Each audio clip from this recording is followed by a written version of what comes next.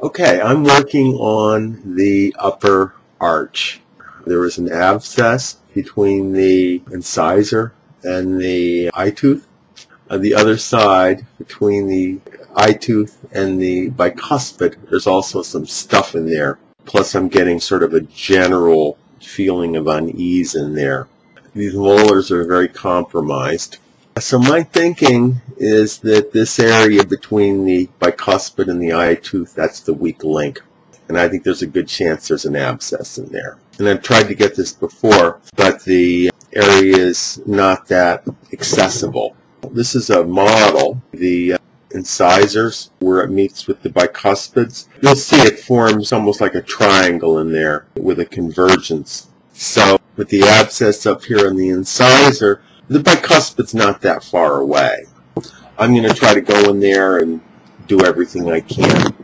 Now hopefully I'll be able to do a better job this time than I was last time. I'd like to try to do something comprehensive if I could. If I do this mental thing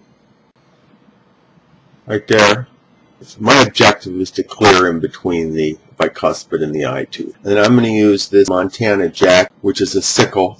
I'm going to try to do this flanking strategy. Been doing it all along, but I think I've gotten more disciplined about it. If I can get in there and I can find a line, I might be able to clear a line that I wasn't so able to clear before. I can start from the front and I can try to sweep down, sort of like this. Let's give that a try.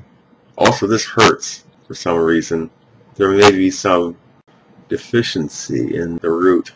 But even if there is a deficiency, that doesn't necessarily mean it's going to degrade. And it turns out these bicuspids are very tight, is one of the issues. Everything is just real tight. So what I'm going to try to do is slow down. See if I can find like a chink in the armor, then I can dismantle the whole thing. So it's hard to say what's going on here. I've been here before. What I have in mind this time around is to attempt to go for some depth, also to hang out a little bit more, and then if I get blood, just hang. The other thing is that when I hang out with the curette, it tends to become more open. So I'm going to try this one. Again, I'm going to try to come around from the front, because this area is easier to access than the back. I'm going to try to go for depth. I would say it's close to 100% that there's something in there, and it could be something fairly serious. Also, I cleared out this bicuspid from this side, actually a lot. This was about a year ago. A lot of it I did with the needle. One other thing, this bicuspid has two roots. Right between the root is very dicey. There's a furcation in there. There's stuff in the furcation. There's a likely abscess. There's also very likely calculus ledges in there that I have not gotten before. So I want to get to the calculus ledge, which I'm assuming is there. In the furcation itself may be too difficult to go after directly. But if I clean out everything except that, I can also go in with the hyaluronic acid and try to float it out.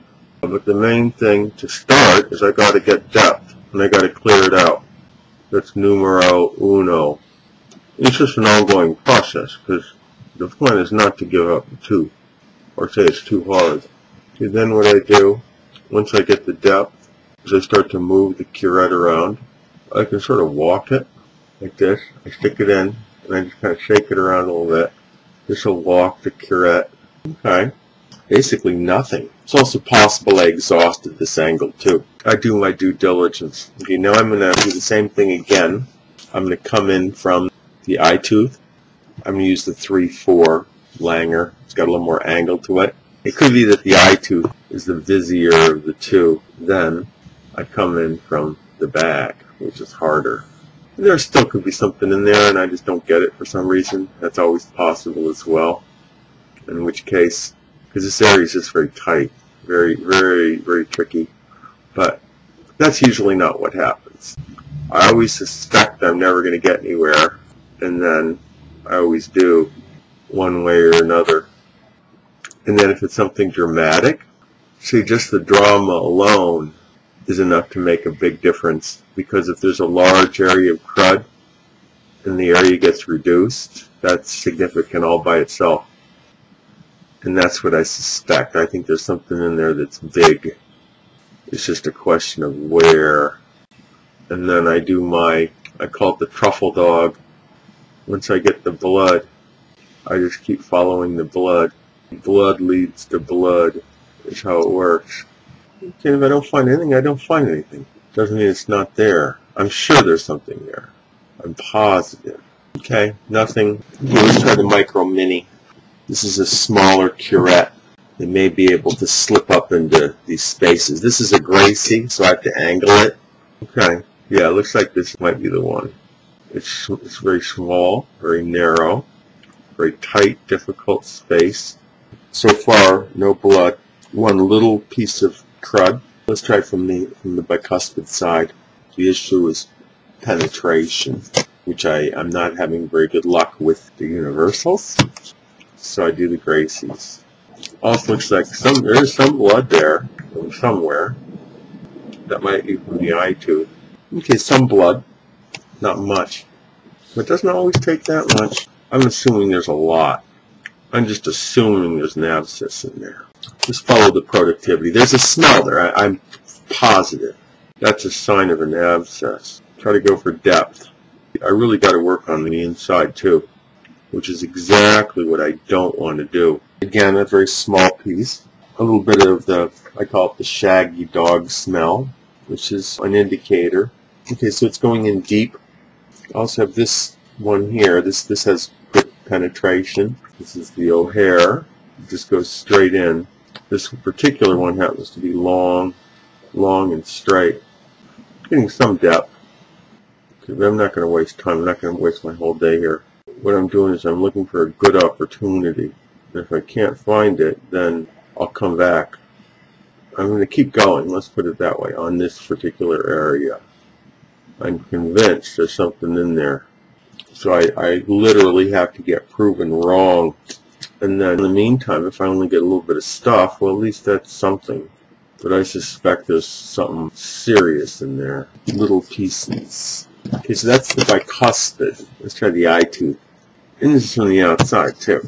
See, I could go on the inside, where I don't want to go. And then there could be a piece of calculus blocking something. And it's like a completely different story. Here, some blood. There may be something in there. I've been in here before. There's an abscess in there. Or there was. Still there. So that's where I'm going to focus for now. I should be able to get some depth. There was an abscess here, more or less in this spot, about a year and a half ago. So, unfortunately, it got kind of closed off, so I wasn't able to get in there anymore. What I'm going to try to do is open up the area again with a curette. This also goes behind the eye tooth. There's also the question, is this the major issue? Especially since it's been cleaned already, even if it was a year and a half ago. That's one. Two, the back of the tooth is where I don't want to go. So, very likely, that's where the problem is. Because that part is getting overdone, but the back is getting underdone. So naturally, I'm going to start from the front, but I have to go from the back too. See, that makes sense. This would be an extension of the abscess between the incisor and the eye tooth. So an adjunct, which is one of the things I'm learning about. This is the 1-2. This is also the micro mini. So here's the deal. I'm behind the bicuspid. I'm conventional. I'm going to work my way forward into the abscess that I know is there. And that's what I'm going to do. I'm going to work the adjunct to the abscess, which I did this before. Ultimately, everything has to get covered. But the general idea is to try to spend the time in the worst place. This is what it's looking like. The back of the eye tooth hurts. I think there's an extension of the abscess that's in between there. I think it extends to the back of the eye tooth. but unfortunately it's very difficult to get to. I don't know what I'm going to do. Very difficult to get to. Now, what I could do is use this Montana jack. Where this leads to is that it's like a wall, and you can't really get around the wall unless you can get an edge. It's the flanking is what it is. I'm not sure if I got the energy for this right now. I wish I can get something magic to happen.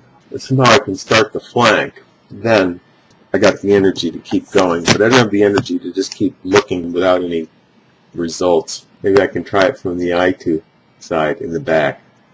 I think that might be the answer. Montana jack, eye-tooth, approach from the back into the area that hurts. Try to get to the flank. Presume there's a ridge there. Basically between this eye-tooth and the bicuspid, behind the tooth, it hurts. So that's an indication there's something going on back there. Unfortunately, it's sort of like a wall, and I can't seem to find a place to get in there and open it up. What usually happens is once I start to dismantle it, then the rest of it starts to come more easily. There's definitely something there, but I just can't seem to get the angle to get it to come loose in any sort of meaningful way. So what that means is that I have to try again.